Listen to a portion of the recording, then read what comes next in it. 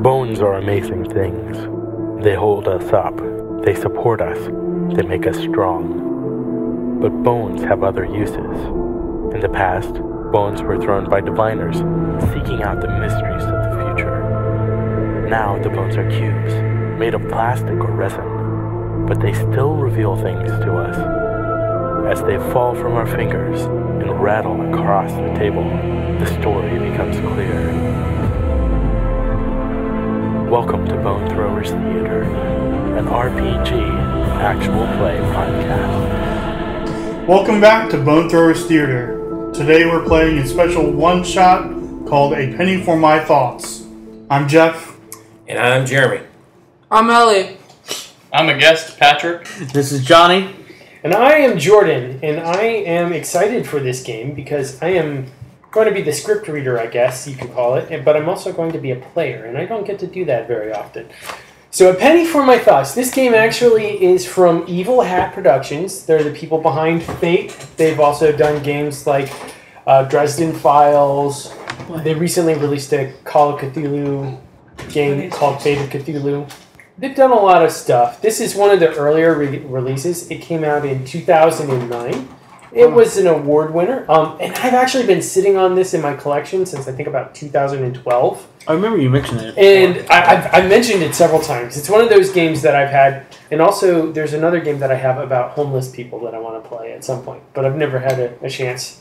Anyway, so this one, we are all going to be participants in a therapy session at the Orphic Institute for Advanced Studies. This is a hospital for people with extraordinary conditions, and we all have total memory loss.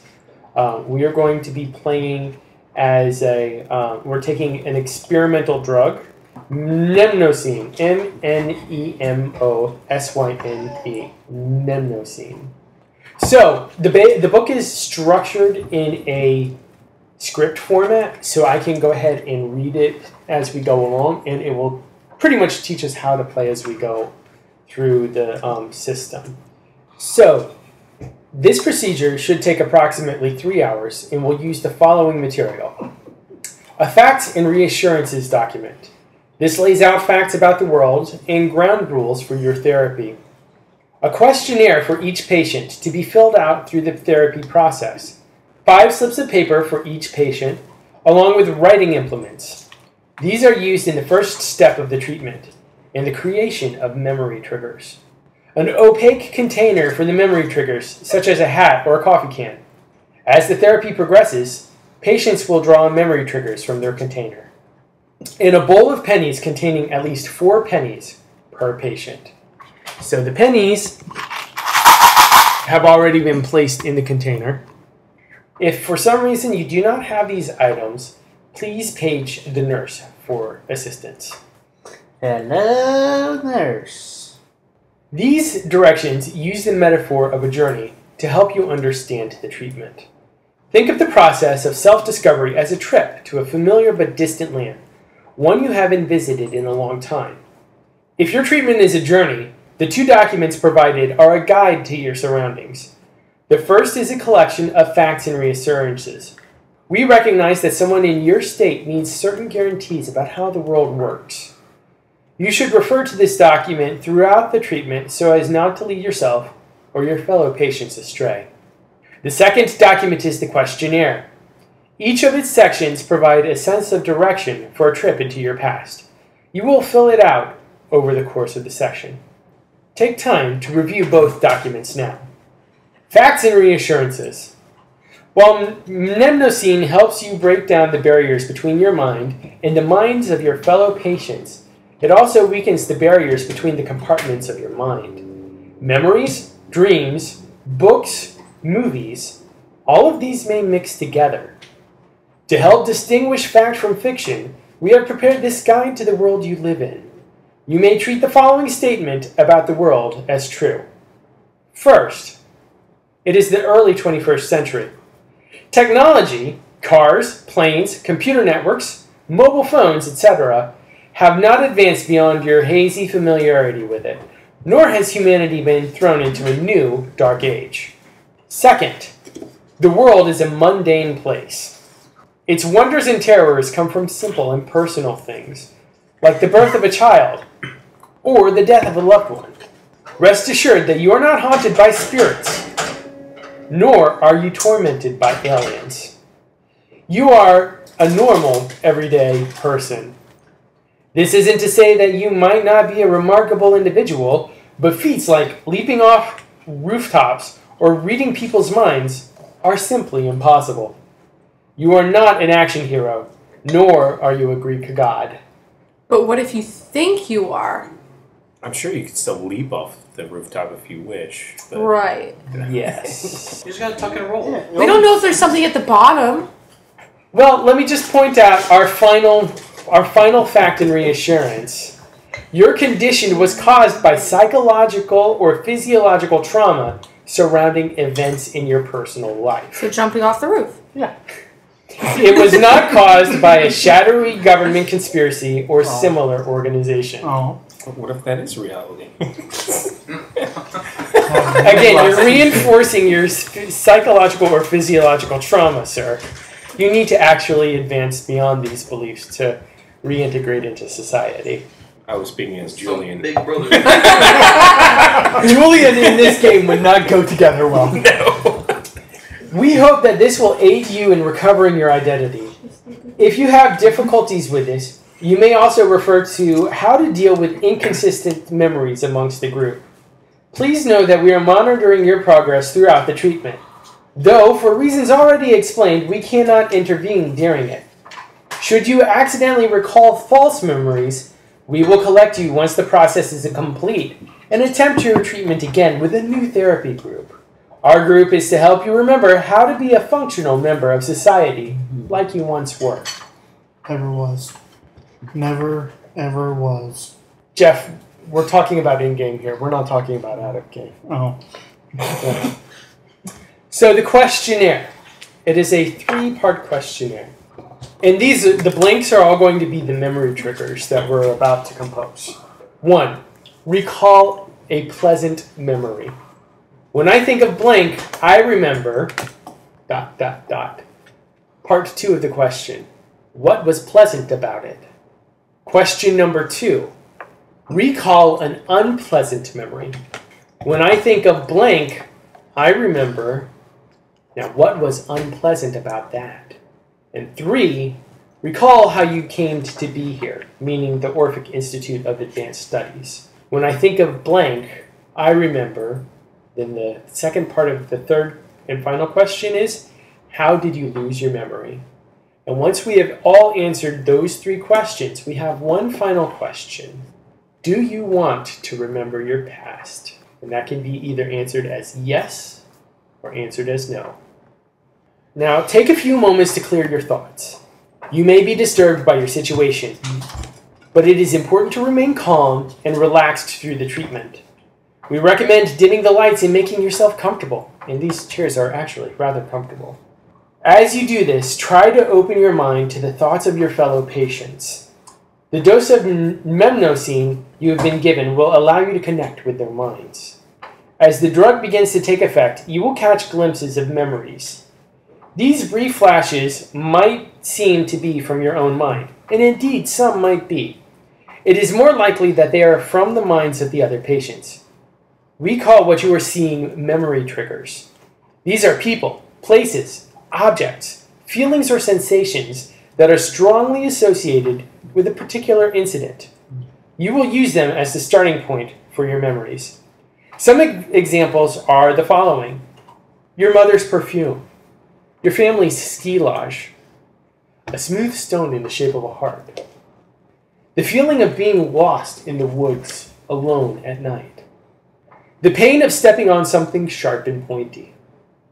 Write down a memory trigger on each of your slips of paper.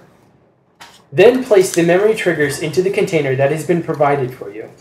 If this process proves difficult, refer to writing effective memory triggers. We're writing down both good and bad triggers. The triggers are fairly agnostic. Yeah. Yeah. The memory But- that it triggers could be good or bad. So, like maybe an emotional thing like the smell of miso soup, or something along the lines of achy breaky heart. That one actually has significance for me, in reality. Oh, I gotta make these legible, huh? Do you need more paper? No, you guys just have to get good. I can probably read it. Hey, at least Jeremy's writing big enough we can see it. Yeah, I thought about that. I was writing. I was like, oh, I need to make sure I'm writing big.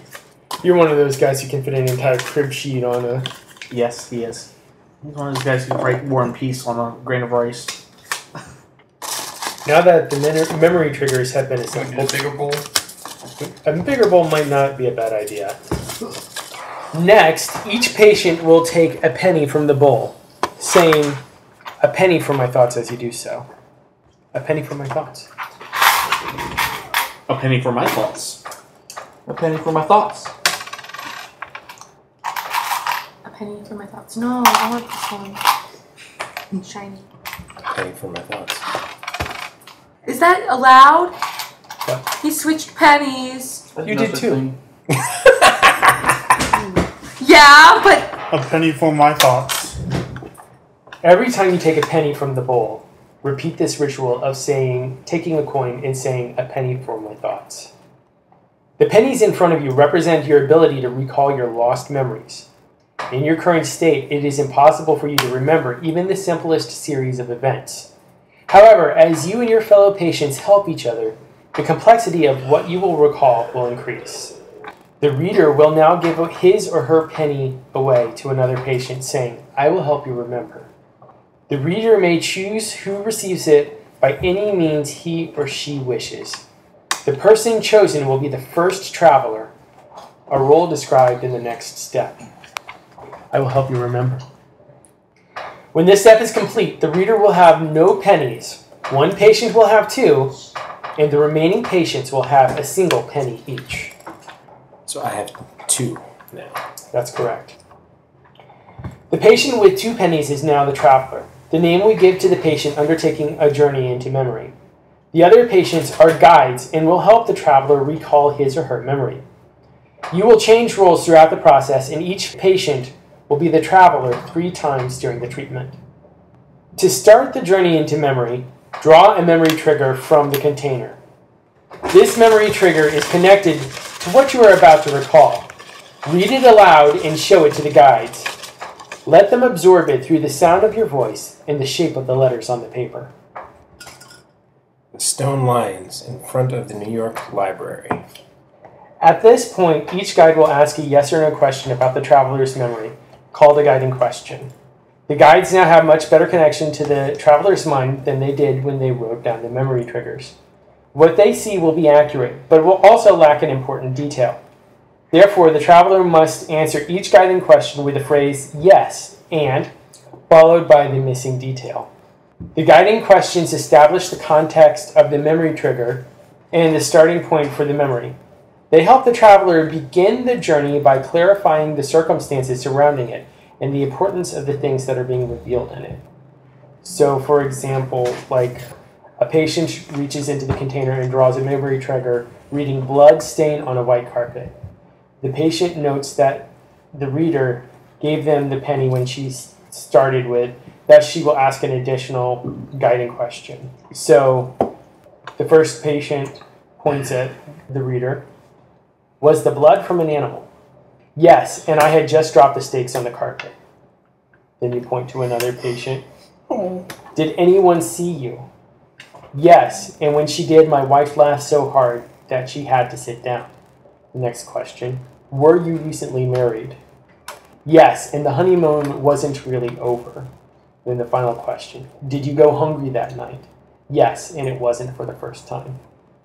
So, I get to ask you a question.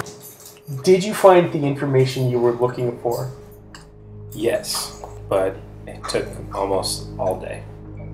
Do you want to ask you the next question? Oh, so I point at another person to Yes. ask me the next question. This question ties into what he just answered. It doesn't have to. It's just, it ties into the memory trigger that he has. Were the librarians helpful? So the answer is always yes. Yeah, I got that. Yes, and one of them shared a nice apple pie recipe. So I figured someone else knew. Yes. Okay. You said it doesn't need to all tie together. No, correct. Is tying together the goal of the No, game, though? no, it's not. He has to tie it together. You don't. You're just pulling things that are floating around in his mind And make for it whatever reason. It's remember. his job. And you're pulling it from the id, and he's turning it into the ego. And it has to be a question you can answer yes to. Correct. Okay. Or no. But yes, No, that's it has to be It has a to yes. be a yes. Okay. The no would be more fun for you in this situation right now. Did you skip all the way there? That's actually a really good question. Yes. And the thunderous applause we got was quite amusing. Do you think you'll ever see her again? Yes. But it's probably not a good idea. I'll just leave it there. Did you leave before the sun went down?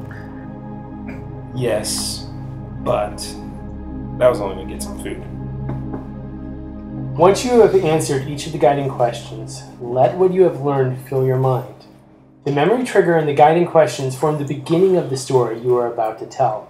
To return to the travel metaphor, the memory trigger and the guiding questions are not the journey, but what happens before you set out. If you were asked, "Did your dog die?" then the memory would begin after the death of your dog. These details and events are what you are reacting to in your memory. Your memory will begin with a brief narrative explaining how the answers to the guiding questions tie together. The connections may be obvious, but reinforcing them is important. This introduction, however, is a prelude to your memory, so keep it brief. Don't get caught up in telling the guides about what they already know and delay your journey unnecessarily. To do this, close your eyes and free yourself from your surroundings. You may find it helpful to lie down, either on the furniture provided or on the floor. Let your mind leave your companions behind and travel to the beginning of the memory you are trying to recall. When you are ready, say, "I remember a time when," and begin recounting the lost memory just as you would tell it to a child or to old friends you have not seen in years. So what is it I'm trying to do now? Come up with a memory associated with your answers. Yes, so your answers are the skeleton of the beginning of your memory. So, just as a transcript, I remember a time when it was right after my wife and I were married. We were both graduate students at the time, and we didn't have much money. We were living in the crappy grad student housing just off campus. It was our 1-month anniversary, and I had wanted to do something special for him. I wasn't going to get paid until Friday, and I had spent my last few dollars on a few steaks, which I had dropped on the floor in surprise when she got home early. She had laughed so hard that I thought she was going to pass out. Okay. So does every single question that was asked and every single question he answered have to be included in this? It will work into it, yes. It's the I framework. have to for make the sure I memory. maintain that memory of everything. So, for the first question, he did find what he was looking for, but it took a long time. The second question, the librarians were helpful. One of them even shared a recipe for a pie. Apple pie. 3, you did skip all the way there, and there was a lot of applause. Will you meet her again? Yes, but that might not be for the best.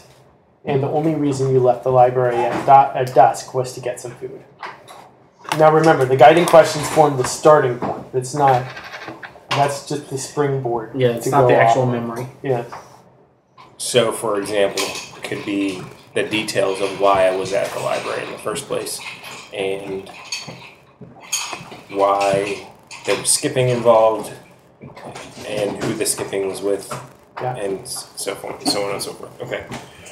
All right. I remember a time when I was meeting my 5-year-old daughter at the New York Library for my monthly supervised visit. The library was running a program where the librarians would read stories to children. My daughter just seemed like she didn't want to be there at first. She wouldn't answer any questions. She wouldn't get engaged in any of the readings. Really all I wanted was just to see her enjoy herself. one of the librarians took some extra time to engage with my daughter. She finally got to answer a few questions. It was the first time I heard that my daughter liked apple pie. Towards the end of the day, the librarian said there was time for one more story, and she let my daughter pick the story. The librarian told my daughter where the book was and asked if she would take me to go get the book. And we skipped all the way there, and all of the kids applauded. It was a good memory, so I didn't want to leave. I just wanted to sit there and bask in the joy I got to see on my daughter's face. So I spent most of the evening just sitting outside underneath one of the stone lions after going to get some food from a vendor.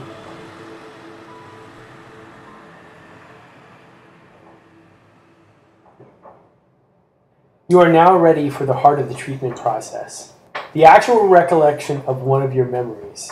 This will proceed in an iterative fashion, with your description of what you remember alternating with the stops for helps from the guides. While telling the story, you will be able to describe many of the details of your memory, such as what other people did or said, how you feel, or what you thought or wanted. The process of recounting these details and incidents is straightforward. Simply tell your fellow patients what you see as you travel through your memory.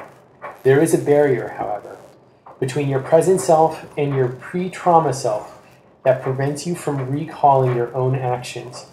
Your amnesia is a result of something you did or said, and your mind has constructed this blockage as a self-defense mechanism.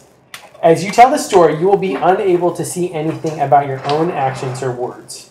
You will be able to sense your memory where these moments occur, as you will encounter a blank spot and a sense of resistance. The only way you can regain your memory is to confront these choices and their consequences. This is where your fellow patients, as the guides, will help you. When you reach these key points in your memory, you will use your pennies to ask for guidance. Describe it in the following section. Each piece of guidance will cost you a penny. After receiving this help from your guides, you will continue telling the story, stopping again when you reach another decision point. When you run out of pennies, your memory will be at an end. This isn't to say that absolutely everything you did or said is blocked from you. You will likely be able to remember on your own details of no consequence, like paying for a cup of coffee or thanking someone holding a door for you.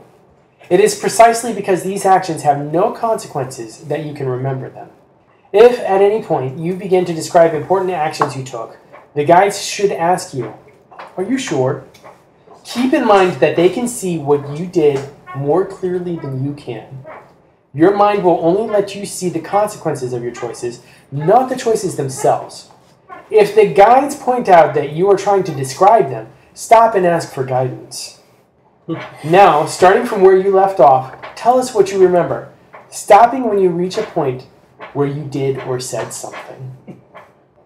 So is he retelling what he just told us? No, that's the prologue. The real important stuff is what comes now. Okay. Okay. This is a mental exercise. It is. Yeah, it is. But do you see why I said it was basically gamifying our Yeah. Background character questions. building? Yep. Yeah. All right, so I'm supposed to basically pick it up from the end point of what I... Something consequential happened after that point. Okay. So, an immediate and obvious thing to me is perhaps your former partner came to pick up your daughter. So, and I'm supposed to give away a penny Yes. in order to do what? Once you reach a point in your memory where you did or said something, hold out one of your pennies in a closed fist to one of the guides, one of us, and say, "What did I do or say then?" We shall give you the answer. You must use this exact phrase with one possible exception. You may choose to admit either do or say if it is obvious that only one applies. The guide will take a moment to look into your memory and then will describe in a sentence or two what he or she sees. This description is called guidance, and it describes what you did or said. Memnosine gives the guides keen insight into your lost memory and allows them to transcend your trauma. Due to the difficulty in peering deeply into your innermost memories, however, their vision is not perfect. Any number of false images might appear in your mind. Childhood hopes and dreams, jumbled memories of other events, even snippets from works of fiction. As a safeguard against the possibility of error, you will ask a second guide to help you. Once the first guide has spoken, turn to another guide, present the same closed fist to him or her, and say, "Or was it?" That person will then go through the same process of providing guidance. One of these two pieces of guidance is correct, and it is up to you to determine which one. The guide's insights may be very different, or they might be quite similar. One will feel right to you. It may be pleasant, it may be painful, but you will know deep down which one truly happened. Once you have searched within yourself and found the answer, say, "Yes, I remember now," and repeat the correct guidance word for word. So, as a word to the guides, be sure to keep that brief and easy to remember. And then the coin would pass to that person? Yes. So the person who is truthful or accurate, we'll say accurate, gets the coin that you give them. And then I would do that again. You do that at another point.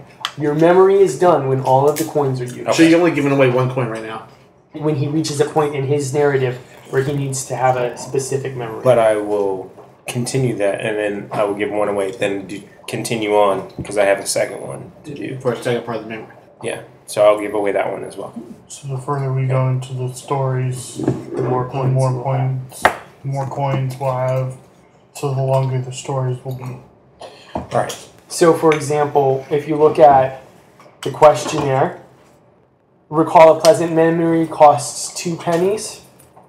Recall an unpleasant memory costs 3 pennies. And recall how you came to be here costs 4 pennies. Representing how difficult of the actual progression to the difficult point that puts you in this position actually is. With the knowledge of your past words and deeds, you will find you are able to continue the story, describing what consequences your action had on you, those around you, and the world at large. As a traveler, you may find it difficult to accept the guidance that your companions provide. This is understandable. Your own mind is trying to prevent you from retracing the steps of your past self. To prevent this, repeat the guidance verbatim and do not alter or contradict it as you recount your memory. All right. So picking up from sitting underneath the stone line. Dusk turned into twilight, and then full on out night. I don't recall how long I was sitting there, or even if I was focused on anything that was going on around me. I just remember hearing a voice, looking up and seeing a bright light shining in my face, and hearing, "Sir, you're going to need to come with us. Answer some questions about what happened here earlier today." The light of the flashlight came down off my face and saw an officer standing in front of me. What did I do or say? What did you do or say? You put down the wine bottle that you had in the bag. And you say, "I don't have to go anywhere. I don't have to go anywhere." Uh-oh. Or was it? I don't have to do anything with what you're saying. No, Yeah. exactly. It It's can be, completely it can be different. completely separate. Yes. Yeah. Just as a response to what I said. Mm-hmm. Yeah. You are alone, correct? I did not He didn't describe Specify? anybody else there.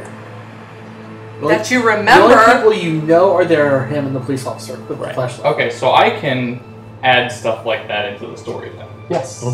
Okay. But it's got to be brief and easy for Something him he to can easily verbatim. remember. Yes. Because he has to quote you. Okay. And it's got to be a choice that I made. Yes. And this is supposed to be a happy memory. Oh, it is? Yes. Your first memory is supposed to be a happy Oh, memory. I did not know that. Oh, that happened. Okay. Recall a pleasant memory. Okay. I guess I missed that part. Yes. I was focusing on all the other details and missed Yeah. that one Yes. part. So, Oh yeah, so that's gonna be tough. Yeah. Sorry. None of us got that memorized. and I presented a fairly negative option Yes, at the you moment, but you still have another coin, so who knows what could happen. You turn to your daughter and tell her, I'll be back in a moment. Don't worry. Yeah, that was it. I turned to my daughter. I said, I'll be back in a moment. Don't worry. Don't worry. So, this is supposed to be a pleasant memory. Yes. But we are in a, mental institution, so could it be a pleasant memory in a twisted sort of way? Yeah, sure. I mean, I'm trying to think of how to spin this. Are you gonna Jeffrey Dahmer I guess this? it ultimately depends on if your character thinks it's pleasant. Yeah, okay. So the officer led me over to a group of detectives, and they asked me to recount the details of the day, specifically when my daughter and I exited the library. Then they led me around the opposite side of the ambulance, pulled back the sheet, and asked if I knew the deceased. Did I do so? You said, looks like someone I knew in the past. Or was it to Ellie? He said, yeah, I know him. I saw him at the barbecue. You know, the one where it was my congratulations to be mayor barbecue?